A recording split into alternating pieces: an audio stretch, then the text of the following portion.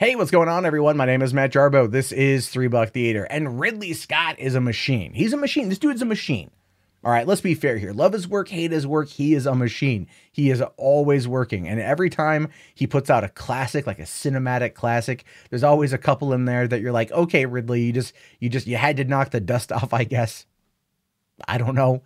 You know, for every The Martian, we get what was that one with Cameron Diaz, the counselor? That movie, whatever the hell that movie was. I saw it in theaters. It was terrible. But for every The Martian, we also get an Alien Covenant, or we get a Prometheus. And even though he's the man who birthed the Alien franchise into what it is, and he feels a close connection with it, a lot of people are ready for him to straight up move the F on. But I guess that's no longer happening.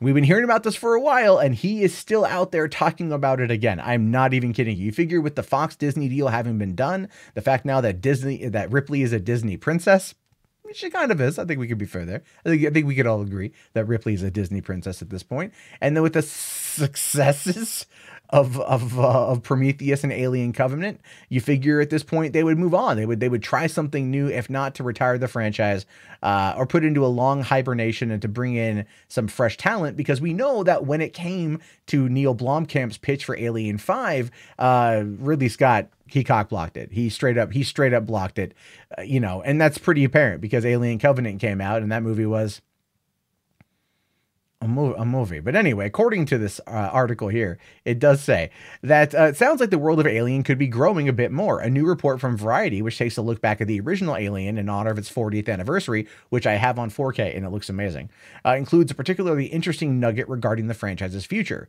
saying here that the article references a third prequel, which Ridley Scott will direct and is in the script phase. Now, I went and looked at the Variety article myself, and yes, that is a direct quote.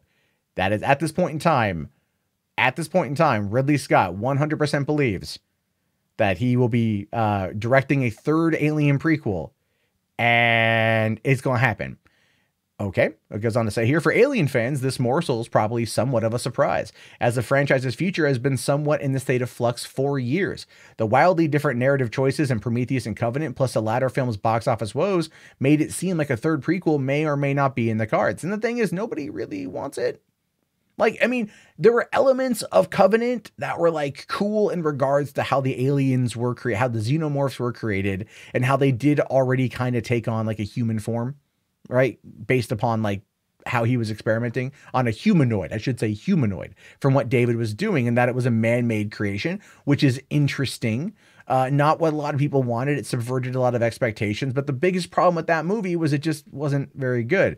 And going back even as far as Prometheus in 2012, this is just a snapshot from thenumbers.com showing that it had a worldwide box office take home of $402 million and $45 million on estimated video sales. And of course, that's not talking about digital, but then again, in 2012, digital wasn't as big of a thing. The box office, or in the production budget for this movie, was around $130 million. So that ultimately isn't bad. The $447 million is maybe enough to warrant doing a sequel, which they did with Covenant, which came out 5 years later, and that had a production budget of $97 million. And we can see here that it only brought home $238 million worldwide, with only a video sales here of $22 million, putting it at what, $260 million on a $97 million budget. I mean, that's the thing, is obviously the movie failed. Obviously, Alien Covenant was one that it was panned across the board. Not a lot of people liked it. And unfortunately, looking at what could be happening further down the road is not going to be very good for the franchise. Now, they tried to reboot a little bit of interest into the Alien franchise by remastering the original in 4K, which again looks amazing. They also tried doing a machinima version of Alien Isolation, which was released in like 11 minute long episodes a couple months ago, which I watched and was terrible. The game was amazing, atmospheric, dark, creepy, awesome. The machinima from it was not very good, and they altered a lot of stuff and cut out a lot of stuff, trying to, I think, retell the story in a more palatable way for audiences. And that's the problem. Is kind of like with the Terminator franchise when I talked about that yesterday. There's no real end game for Alien. There's no real end game with it. People don't really want at this point Alien. They don't. They want aliens. They want colonial marines. They want a lot of xenomorphs killing a lot of space marines, and space marines lighting them up with Gatling guns and flamethrowers and stuff.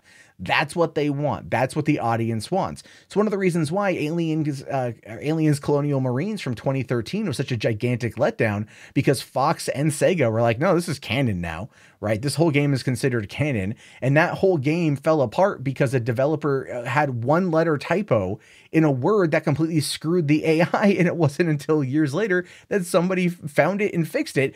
And you know what? It's too little too late. And that's kind of the biggest problem with the Alien franchise. Is it's too little, too late all the time. As much as I love and respect this man, and I truly, truly do, I love and respect Ridley Scott. He's brought so many great films into this world, and I love it when he gets it right. He has not gotten it right on Covenant, and Prometheus had such a weird FU ending that made very little sense, even though the cinematography was jaw-droppingly amazing. He is not in his element on this franchise, and I know he feels ownership to it. I know he feels protective over it. I know it's his baby and he doesn't want anyone else playing around in that world. But the thing is that eventually it's going to happen. And at this point, I would kind of like with X-Men Dark Phoenix, I would just rather them not do it. I would rather them not do it at all, not release the film, wait, reboot it a couple years down the road, rather than having to wait another 10 years or so for some other filmmaker to come along and tell the story in a way that is new and it's fresh. Ridley Scott tries to be new and fresh with these films, and in some ways he is, in other ways he fails. And that's the problem with it, is just that he's not there anymore. And I think it's time he realizes that, and clearly the audience has realized that, because they've moved on. No one is excited about a third Alien prequel. Nobody is excited. If you want to tell the story of Amanda Ripley on the Sevastopol and like turn Alien Isolation into a movie that would like maybe lead into Aliens or something, do that. Fans would like to see that. Fans would like to see that old aesthetic, that old 78 aesthetic come back in. And I think that could be good. But where he's been going with it and what he's trying to do with it, whoever's writing this new script had better bring it. If not, you know, it's going to be like third time's the charm to crash and burn the franchise. And Disney at this point may not even allow it to happen, whether or not, you know, like just based on what they want to do with the property. But at the same time, Alan Horn might look at the pitch and think, you know what, why not? Let's do it. We'll have to wait and see, but just produce it, man. Don't direct it. Don't write it. Produce it. Move past where we are with Covenant. We already know the established lore and go into the future. There's just that. I don't know. Your thoughts, your opinions. Let me know down in the comments below. I will talk to you guys later. Have yourself a great day and peace out. Hey, thank you so much for watching the video. I really appreciate it. Don't forget to hit that like button and subscribe if you're new. But if you really want to help the channel, be sure to check out patreon.com/Matt Jarbo. There's $3 theater perks. Lots going to be going on with that, as well as the Facebook group, which is going to be only growing as time goes on. Anyway, thank you again so much for watching, and I'll see you guys soon.